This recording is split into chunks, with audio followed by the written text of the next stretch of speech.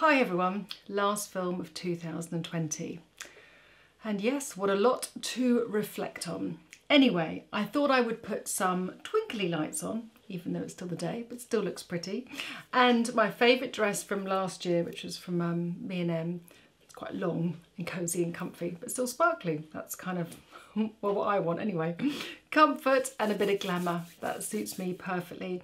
And I thought I'd do some old favourites that I've loved through the year and a couple of new things just to show you what my Christmas look will be. I'm trying to get really organised and categorise everything and get really tidy before I finish up for the year, which will probably be about the 22nd of December, I think. So my base of the year is definitely Synchro Skin by Shiseido, and I'm shade 330. And the reason I love this foundation is that it feels super light, but it covers my skin like a dream. I also love the glow one, which you know, and I use that sort of more in the summer. I can put the glow in this product where I want the glow, but for me, it just tidies up my skin really quickly, efficiently and effectively, and it doesn't feel heavy.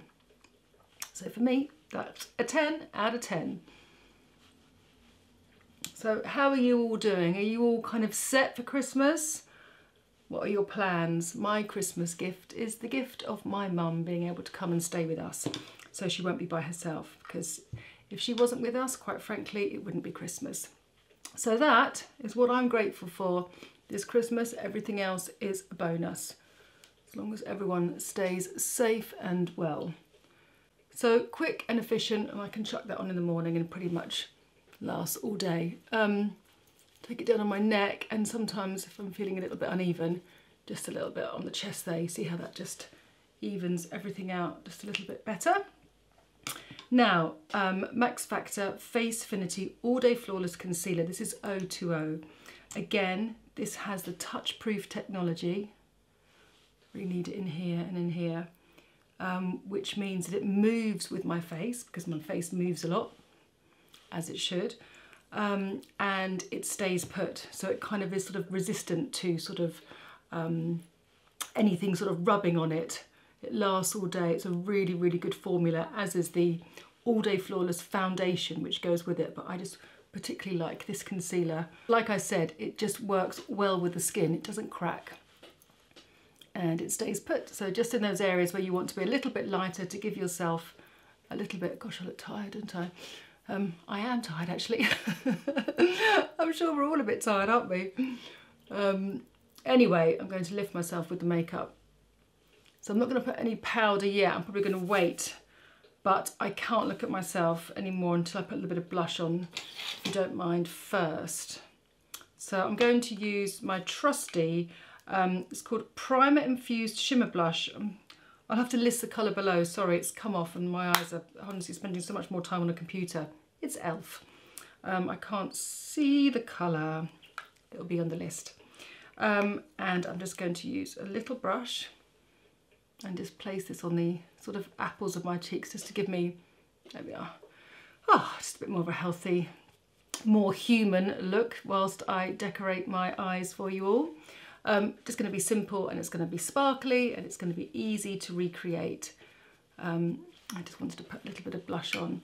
Now, I didn't powder obviously, but the foundation isn't too wet, so it sits on my skin easily. Give myself a nice little winter flush there, lovely. Okay, so definitely my favourite brow product was the Brow Blade, or is the Brow Blade, from Urban Decay. And just before I do my brows, I'm just going to make sure that I haven't got any either foundation, see, or moisturiser in them, because it slips a little bit when I put the ink on. The only thing is, it doesn't have a little brow comb, so I'll just use the Max Factor one there just to lift that up. But I guess if it's double-ended, it can't be triple-ended, can it? Be a completely different shape. I need to do my brows. I need to put some of the Rapid Brow on my right brow, my left brow. see what's happening? And I'm going to try and do that before I film again for you guys in January. But in the meantime, I'm just going to use a little bit of the ink just to fake it. and pop in a few little secret brows there. I just like it because it's so, so delicate. I don't know whether I'm actually losing my eyebrow hair or it's just the pattern of growth, we'll see, but the Rapid Brow is actually sat right by my bed, so there's no excuse, is there? So for the tail, I like to use the ink, and then I will fill in just with a bit of depth. But for this tail where I've got no hair whatsoever, it really helps just to give me a little bit of length, and it stays put. And I like the way that I can be a little bit sort of haphazard with it, so it sort of looks like I've got lots of eyebrows, which I don't. I'm just going to pull it down a little bit there. Such a good product, and it's like I've said before with this, it's like the delivery system is so good, so you don't have to store it with the ink down like some of them. You can just put it in your makeup bag and then the ink comes out really easily. So I'm using the kohl just to pull my eyebrows down because they sit quite high in my forehead. So if I just bring it down rather than lift it up at the point, it kind of anchors it a little bit better. So the kohl pencil of this brow product really helps just to get a little bit of a stronger shape. There we go, good to go. If your brows are low to your eye, do the opposite and take it from the top and bring it up. So however you need to manipulate your face, you do it, and just use the darker shade of the product, i.e. the kohl, and then use the ink on the top bit, so it just looks a little bit softer, and then it kind of has that sort of like graduation to it. I really do have a frog in my throat. I'm going to join you with a cup of coffee. Right, I did a really lovely campaign with Trini London, and they asked me to showcase some of their new metallic eyeshadows called Italics, and I showed everyone how to use Minerva, and this is Fortuna. It's nice, look at that with the sparkly lights, so beautiful, and I've really enjoyed using it. You know how some of these sparkly ones, you can put them in and then it just fragments everywhere? This is really good in terms of being quite compact, and you can use it with your finger or a brush. See, that's really kind of quite strong, isn't it? And it's a really nice shade. It's not too light, and it gives enough depth to my eye to create a little bit of a socket, so I don't need to use anything else to kind of shape my socket, whereas some of these metallic ones are so beautiful, but they're so delicate, they kind of just create a flatness, whereas you can see this gives me a nice indentation to my socket. And the good thing is, unlike the ones that I used to use, Stila, which I absolutely loved, it did tend to drop sort of when I came back from a night out or whatever, at work or whatever, do like a bit of sparkle, it was down my face. Just a few little particles, but it used to annoy me because obviously those little things would annoy me. But without blending, see how nice that is. I might just do a little bit of blending just to soften the edge with another brush. But you get a small amount of playtime and then it sets. Lovely. And I'm just going to keep that at the top. That's enough for me. And I'm going to use lots of mascara. I'm going to use a new mascara actually and try it with you. They say the primer is like wearing a pair of Spanx. Kind of adds real structure and length to your lashes. So we'll see, right? We'll see. It's called Code Beautiful. Yeah, so Trini's got four colours. One, the cooler one, the Minerva one, which I love. And it's lovely for the day because I love those kind of grey taupey tones. This is my favourite for the night. And I didn't want to kind of match the gold with the gold. I just wanted to kind of keep it this lovely pewter tone. And this is all you need, I think, just to update your makeup. It's a real cross between sort of a shadow and a soft metallic. And I really like it. I'm not going to put it underneath because I'm going to go for a slightly stronger lip. So this is Code Beautiful. This one here and this one here. Now I believe the blue one is the primer. Okay, yep, definitely it's a primer because it's this kind of shade. Let's see what happens. Nice brush, skinny at the tip. I can get my lashes all the way through the wand without it touching my lid, which is key, right? Let's go in again. And let's go underneath as well. I tend not to bother putting primer on my lower lashes because I sort of want the lift, but because I want this to be quite a spidery, open-eyed, Christmassy look, I'm going to do that on the tip too. And we'll see what effect we get. Tripping over my words today. Don't know whether you can hear that bubbling in the background. That's my neon oil diffuser. I normally turn it off for filming. My friend Zoe, who helps me with my films, says, "Oh, what's your sound? You're not doing this, you're not doing that." So if you can hear the bubbling, I've got a lovely, lovely fragrance. It's geranium and lavender in my office, and I've found it's so helpful because I've been sat here quite a lot doing my emails and sorting bits and bobs out, much more than I'd used to.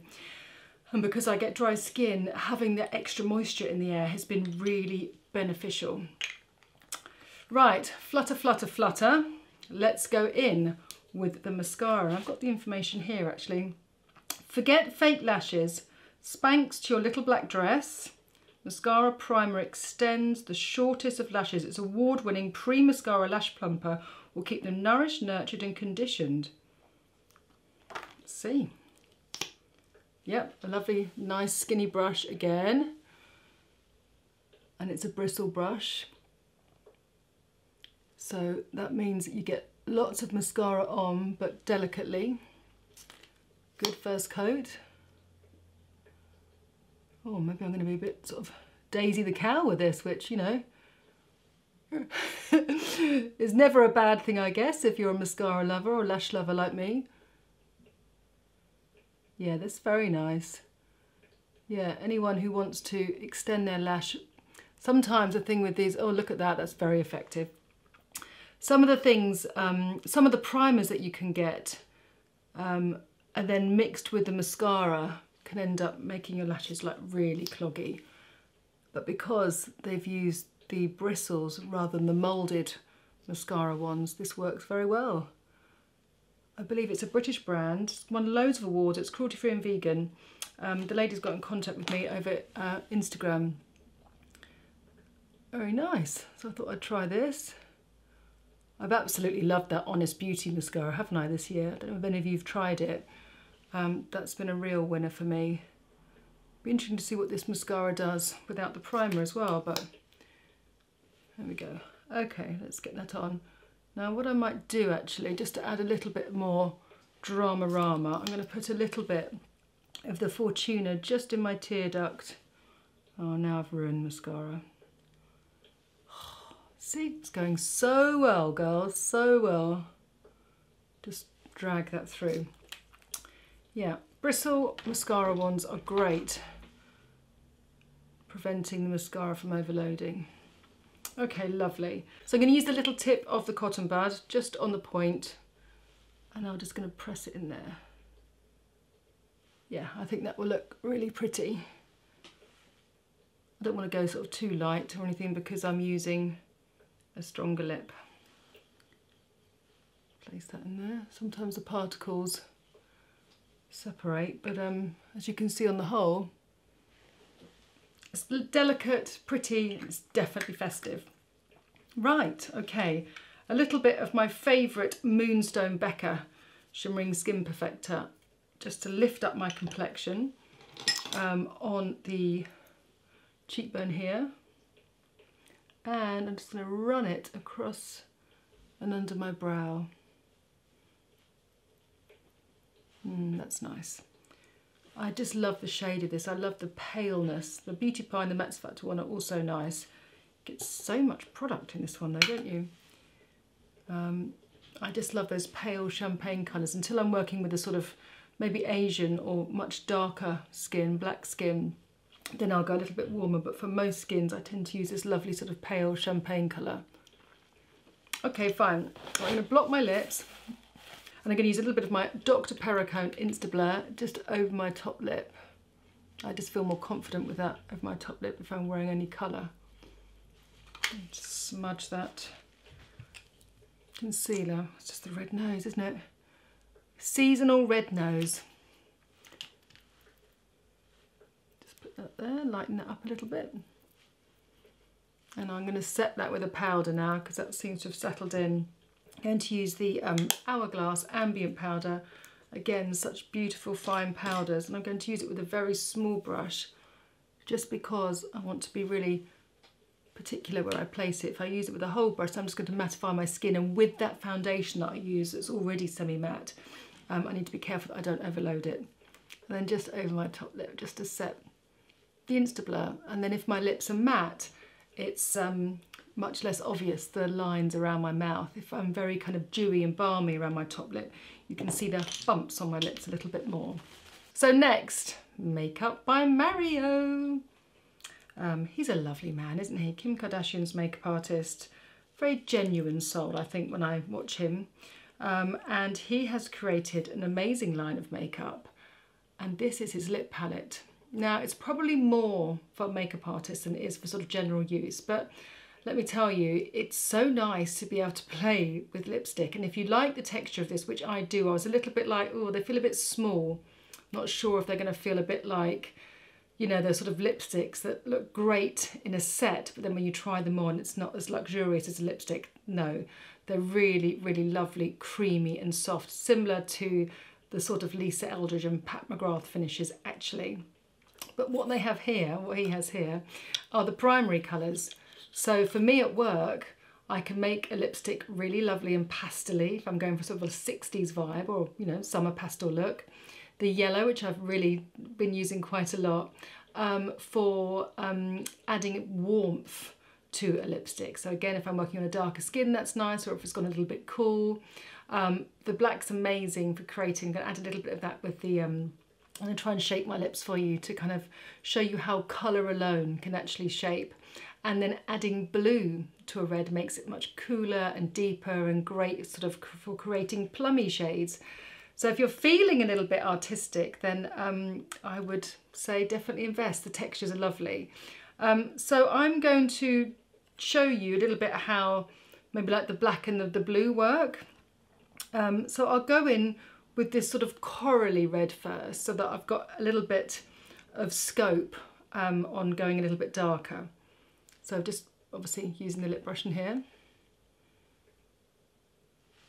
See? Rub together. It's always a really, really good test of how good the pigment is, that you can rub it together and you get a nice solid amount of colour. The lip brush is nice too, as you would expect, right? He wouldn't want anything that was less than perfect. So this is a great kind of like corally summer orangey red. And as you can see now, and I hope that you do see that with the way that I work, I want you to see that this is wrong with what I'm wearing because it's too bright, and what this dress needs is something a little bit more richer and luxurious.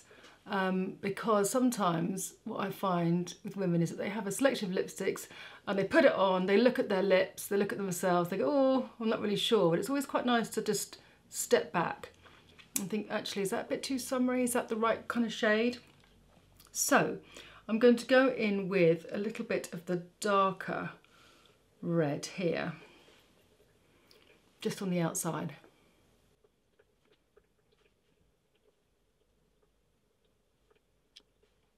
So just either side,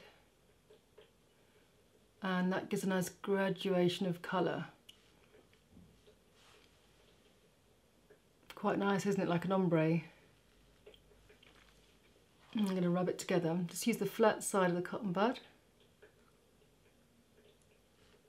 Now, I don't expect you to be doing this at all, but I just thought it would be fun to show how just playing with colour makes all the difference. I love that little bit of orange there. I'm going to keep it like that. So let's go in with the black. Come on, let's just go straight in with the black and we'll see how the colours morph together. So I'm sort of just going to go over the darker red.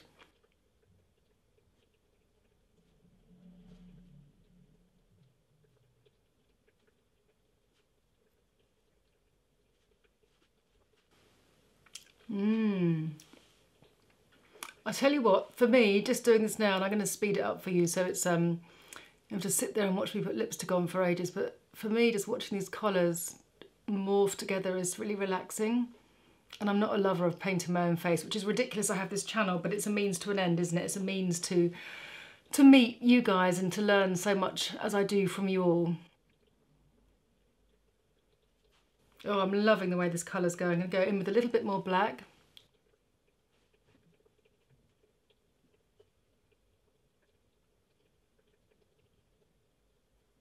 See, that's my red. That's my red. Oh, it's so nice. And what's also good to notice is that you can see how much time I've been playing with my lips, just for the pure fact of enjoying the colours morphing together. But there isn't much build up on my lip, and that's what's lovely about this texture. So you can play with the colours. It's not too oily, whereas some lipsticks can be a little bit greasy and slippy and the colours don't mix together. Should we just put a little blue in? Let's just see what the blue does. Well, the blue will make it cooler and more plummy. Very vampy, love it. I just think my own opinion on myself is that if I'm sort of glamming up, I quite like a deeper red rather than a brighter red. I like the orangey reds. And I'm sort of being more casual, but I just think there's something quite lovely about this sort of like beautiful like 1920s plummy lip. That's much darker than I'd ever anticipated going. And I hope you agree. Yeah, very, very nice. I'm going to put a tiny bit of the orange, which is the first one that I put in, just in the centre here.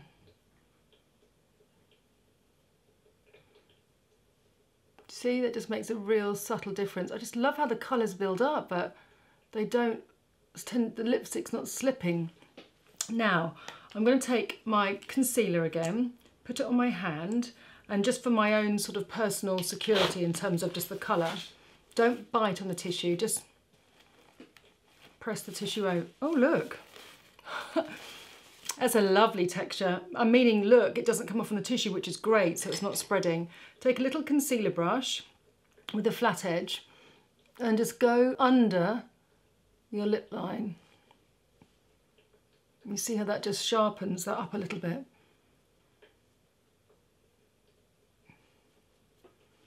And then just down the Cupid's bow like that. Lovely, and I think I can go in with a little bit more pink now. Yeah, and that also sort of takes the sort of vampishness out of it, doesn't it? Just adding, I want to make sure I've got anything on my fingers, yeah. Oh, I absolutely love this. I feel really comfortable in this lipstick. It doesn't feel like it's wearing me or I'm wearing it, which way would it be? I'm wearing it? Oh, who cares? It feels comfortable. Yeah, I think that works with the dress.